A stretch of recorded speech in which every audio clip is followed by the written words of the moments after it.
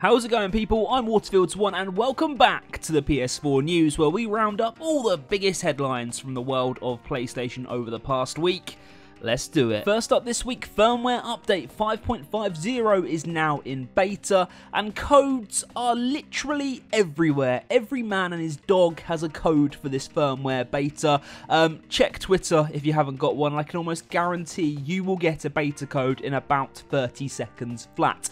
Anyway, the headline improvements are a time management system which allows you to limit the amount of time the PlayStation is able to be played. Obviously, it's designed for children, but also quite a nice touch is they will get notifications to remind them to save the game as the time approaches the end, which I think is actually pretty cool. There's huge improvements to the quick start menu and library. You can basically see your PlayStation Plus collection, which I think is awesome because there are so many games that I got in PlayStation Plus that I never installed and played, so it's pretty cool to be able to check that out. There's also super sampling, which means that PS4 Pro owners who do not own a 4K TV, why would you buy a PlayStation 4 Pro and not have a 4K TV first off? That's baffling to me. But anyway, if you are one of those people, then the system will now enhance your graphics on your normal 1080p TV, apparently, which is pretty awesome. It's only going to take place on certain games, but super sampling is now a thing,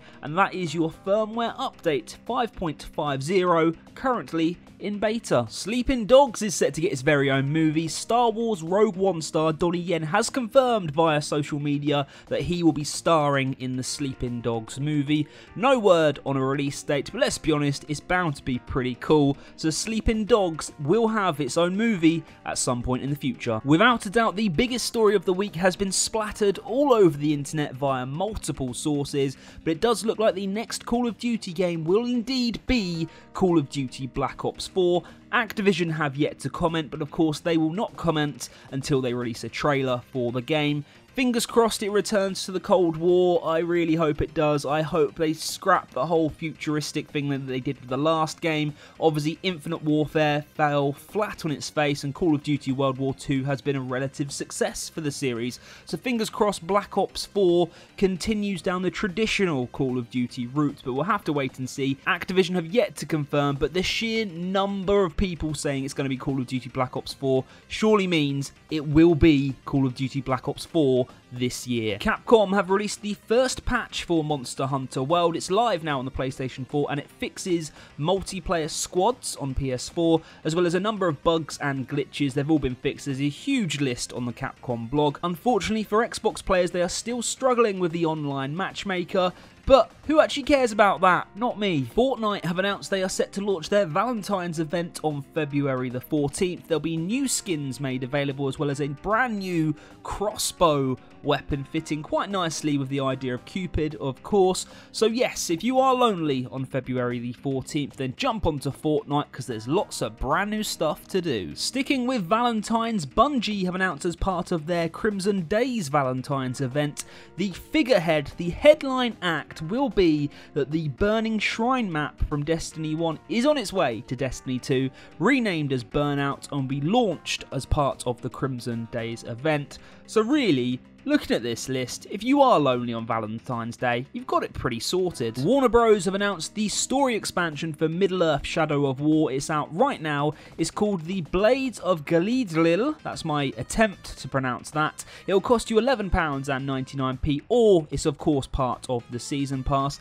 This game, Shadow of War, seems to be sticking people, but not a lot of people are actually talking about it as far as I can see anyway. So if you've played Middle-earth Shadow of War, or if you're playing Middle-earth Shadow of War, let me know about it in the comment section below because I'm genuinely interested to see if it's any good. The Surge 2 has been announced via a new screenshot. The action RPG has a very vague 2019 release window, and that is all we know about it at the moment. There are no trailers, there's one screenshot, but The Surge 2 will be coming to the PlayStation 4 in 2019. Ubisoft have confirmed that dedicated servers will be launched for Season 5 of For Honor. There's no official release date for the Xbox or the PlayStation 4 dedicated servers, however, they will be coming at some point. So yes, For Honor players rejoice because you guys are getting dedicated servers for Season 5 of For Honor. And now it's everybody's favourite time of the week. It's time for your game trailer of the week.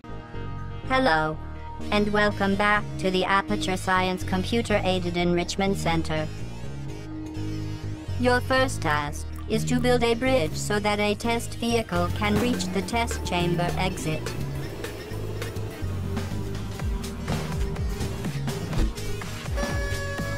From now on, interlinked portals will always have matching colors. Vehicle paths may cross when there are several portal pairs, but please don't panic as this may distract the drivers.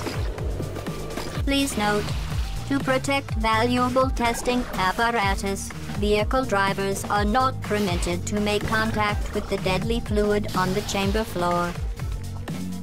The red, heavy-duty super colliding super button must be permanently pressed to hold the door open. The advice for this test chamber is as follows. Build a clear initial slice for the edge that you will exit. Very simple. Dispensing product. Here you are. The Enrichment Center would like to remind you that the entire vehicle must reach the exit to earn a positive mark on your testing record.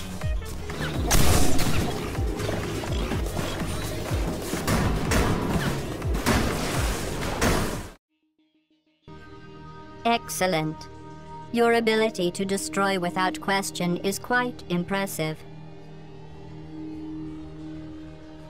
Konami have announced a brand new beta for Metal Gear Survive. It will launch on the 16th and run until the 18th of February 2018. There's going to be 3 new missions across 2 maps for up to 4 players to experience. That's the Metal Gear Survive beta, the final beta apparently, running from the 16th all the way through to the 18th of February. Vampire has its official launch date. It will be with us on the 5th of June 2018. That's Vampire spelled VAMPYR for some reason, but Vampire officially launching on the PlayStation 4 on the 5th of June 2018. The final story of the week is your UK game sales chart, and holding strong at number 1 is Monster Hunter World. Number 2, it's new, is EA Sports UFC 3. Number 3 is FIFA 18. Number 4, Call of Duty World War 2. Number 5, Dissidia Final Fantasy NT. Number 6 is Dragon Ball Fighter Z. Number 7 is Gran Turismo Sport. Number 8, Grand Theft Auto 5. Number 9, Crash Bandicoot Insane Trilogy. And number 10, Final Fantasy XII, The Zodiac Age. There you have it. That is it for this week's PS4 News Show. I hope you enjoyed it. If you did, please give it a big thumbs up. As it stands right now, I need 328 subscribers to hit the 1,000 target. So if you are new around here, then hit that subscribe button and help this channel to grow. Welcome and thank you to all the new and existing subscribers, of course. But apart from that, enjoy your week, enjoy your gaming. I am Waterfields1. See you later.